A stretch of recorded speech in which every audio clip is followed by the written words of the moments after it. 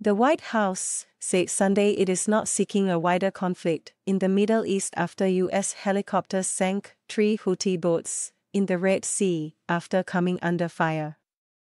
The helicopters sank the boats and killed those aboard, marking the first time since tensions broke out earlier this year that the U.S. has killed members of the Iranian-backed Houthi rebel group, which has been targeting commercial and merchant vessels in the Red Sea.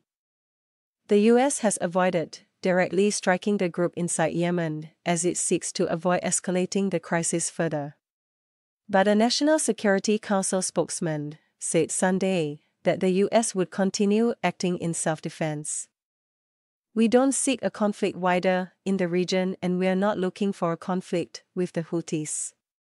The best outcome here would be for the Houthis to stop these attacks, as we have made clear over and over again," John Kirby said on ABC News.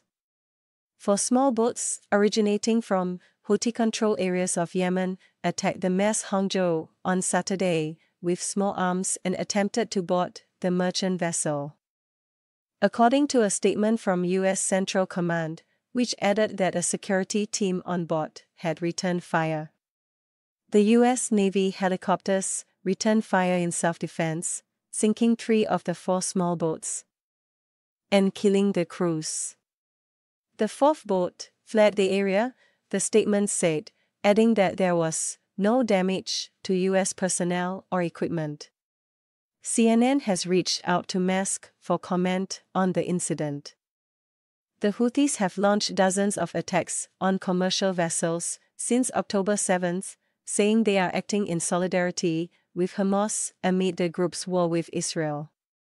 The U.S. has deployed warships to the Red Sea and last month launched Operation Prosperity Guardian, a multinational maritime coalition to beef up security in the critical global shipping lane.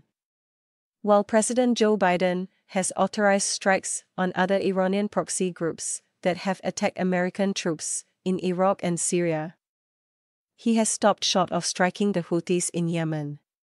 "We've got significant national security interests in the region just on our own, and we're going to put the kind of forces we need in the region to protect those interests, and we're going to act in self-defense going forward," Kirby said. Asked about the prospect of a preemptive strike in the region, Kirby reiterated the White House stance.